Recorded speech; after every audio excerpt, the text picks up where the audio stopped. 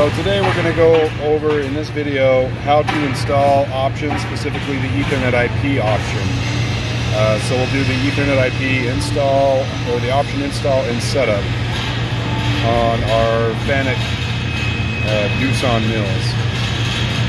So from our distributor we get 3 files: this Fanuc option install, a text file, and a ladder.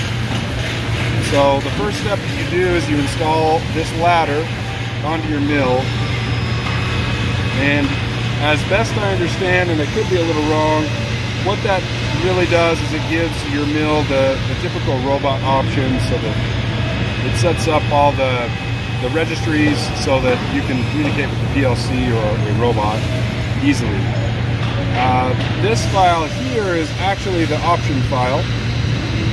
So it just contains more or less a bunch of codes that is your option, and I'm assuming it's all kind of coded and secretive, so it's specific to your serial number.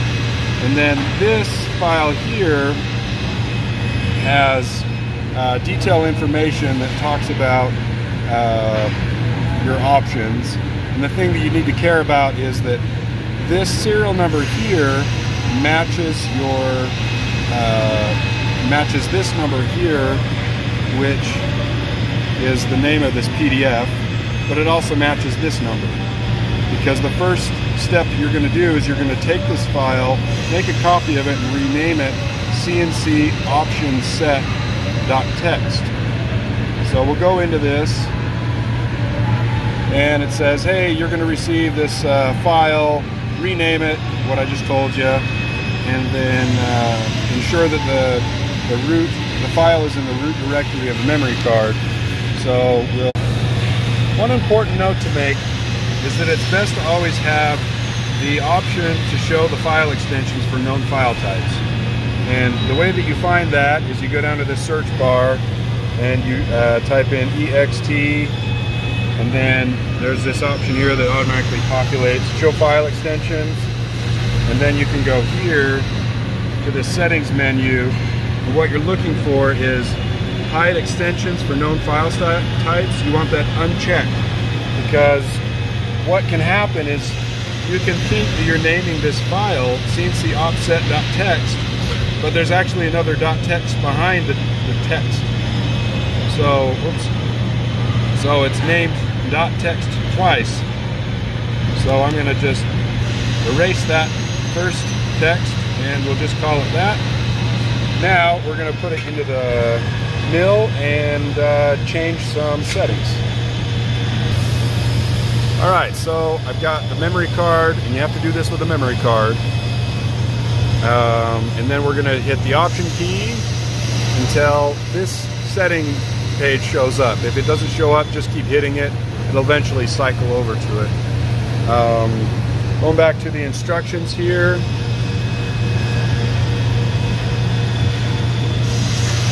First thing you got to do is enable parameter write, which is the first thing on this list. It needs to be a 1. And in order to do that, you have to have the stop in or be in MDI mode. So either way, I usually just push the stop in. Next thing is the I/O channel. So channel 4 is the memory card, which is here. Channel 17 is the USB. Don't ask me why they chose 4 and 17.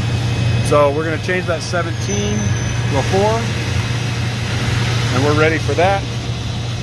Again, you got to be in edit mode or emergency stop. I'm kind of in both right now. It doesn't really matter, one or the other. And then the next thing you do is hit the system key, and this is where different controls, because this one's a 31i, it'll have a little bit different nomenclature. So we don't have an operator key on this particular mill, but we have something called option input, which is kind of similar to what it's going to ask for on the next page. It wants option read, ours is called option input. It doesn't really matter. So we're going to hit that and then execute. Option setting succeeded, power must be off. So now I'm just going to cycle power. and that should be the option is now enabled. All right, now that we have the options installed, it's time to install the card. I'm not going to do that in this video, but I'll show you how it's done. So the card right here, there's a fast Ethernet card here and a fast Ethernet card here. And despite my best efforts and to my best knowledge, you have to have both cards in here for the Ethernet IP to function. This card's doing nothing. It just, I don't know. I can't figure out how to get a single card to give Ethernet IP functionality. So you gotta buy a card. I'm gonna guess it's like $3 grand or something. It's probably not cheap. Anyway, put it in slot 2. This close one is slot 2. It slides in just like a video card on a computer, kinda.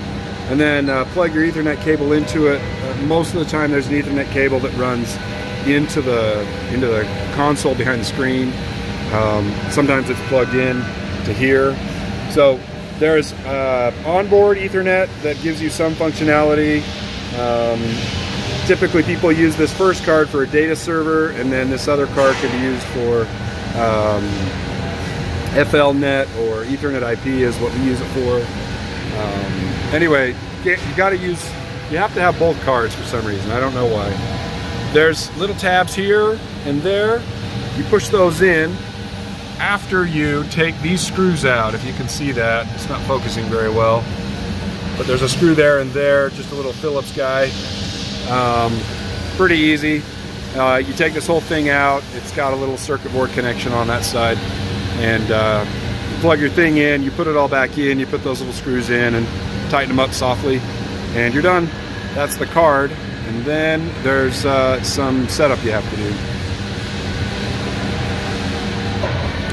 So the setup isn't that scary, but you definitely need some instructions. This video will be useful if you don't have this instruction manual.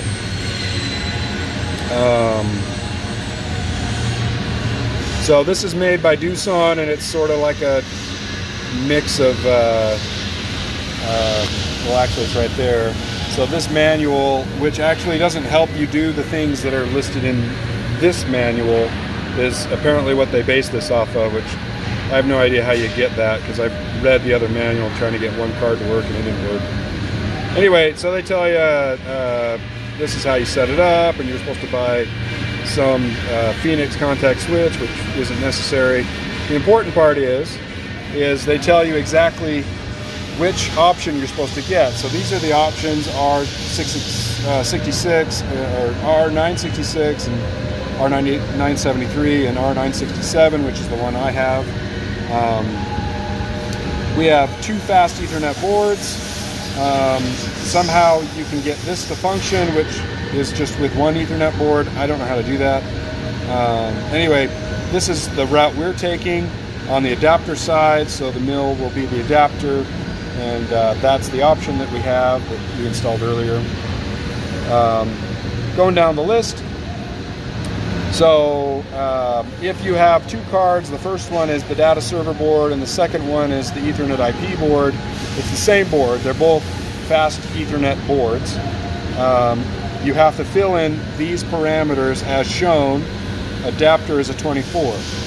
So the way you do that isn't hard. You're going to hit the system key until you get to this parameter page, and I'm already in the neighborhood where we're supposed to be, but if you weren't, all you do is key in 970, which is the first parameter you're going to edit, and it will take you directly to there.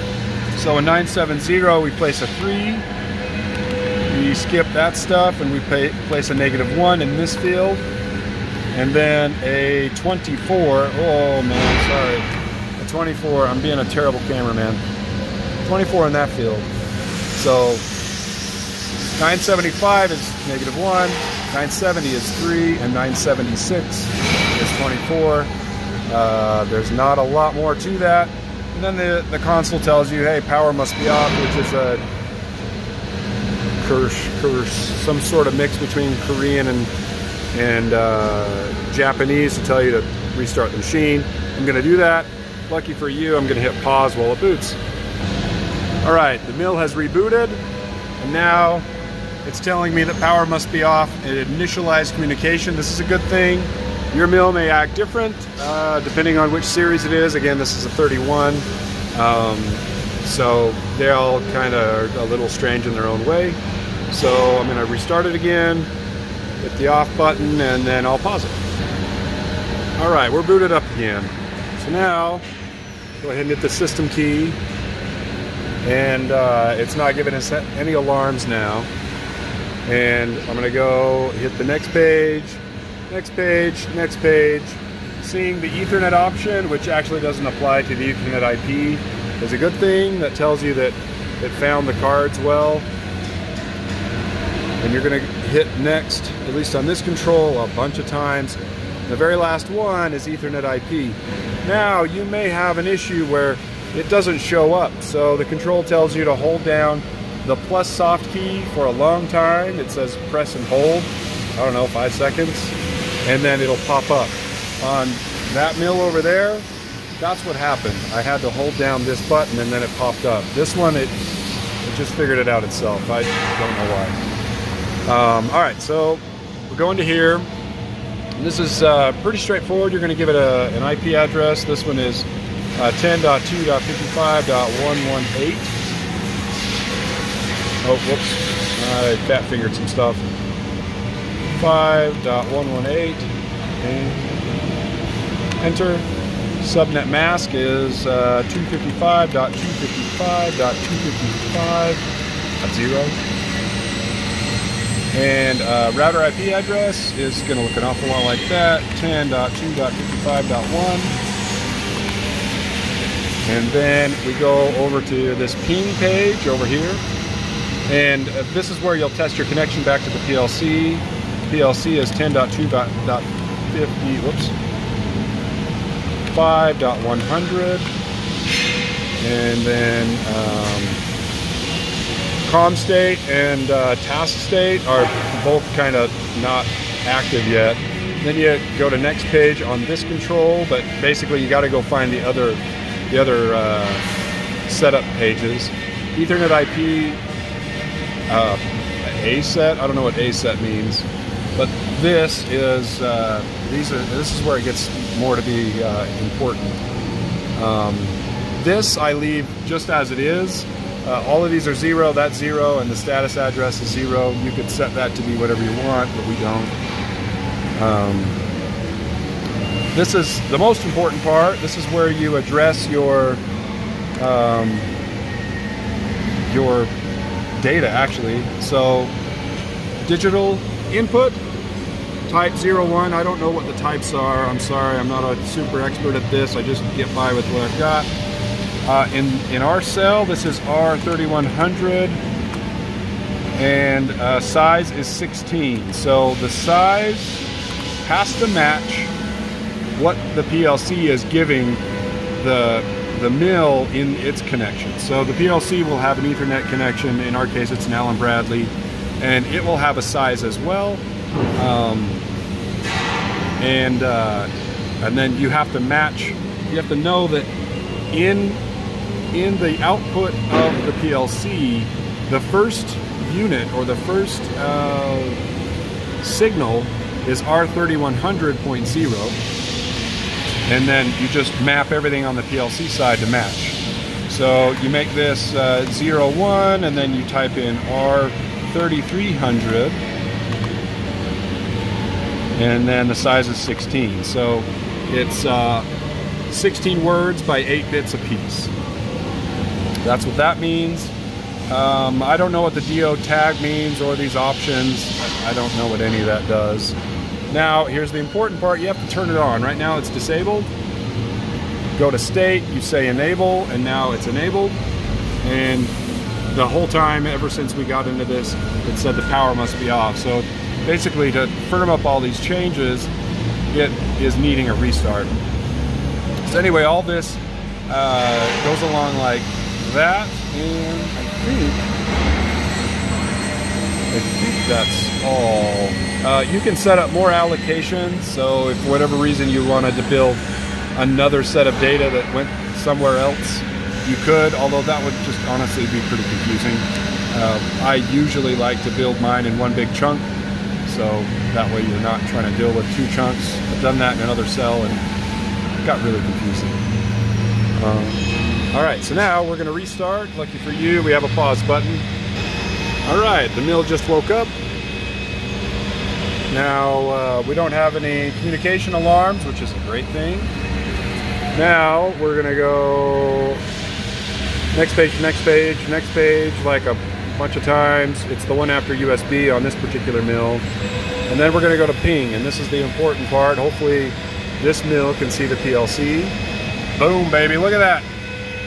We got received responses. How cool is that?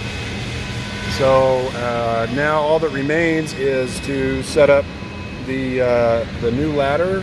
So we already wrote the ladder on this mill, and we'll just paste the ladder into here, and then it will be ready to communicate just like the other two mills.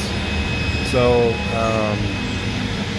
again, always start with a backup and always end with a backup. That way you have a start and a stop, and you can get back to where you were.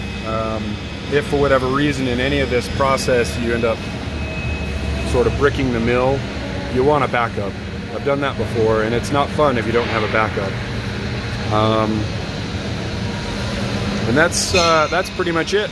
So the next step, which we won't do on video, is to build, check out the inputs and the outputs in the mill and make sure that the mill and the PLC are seeing them the same, make sure that everything's mapped properly. And then after that, you're ready to go, and you can have a good conversation with the PLC.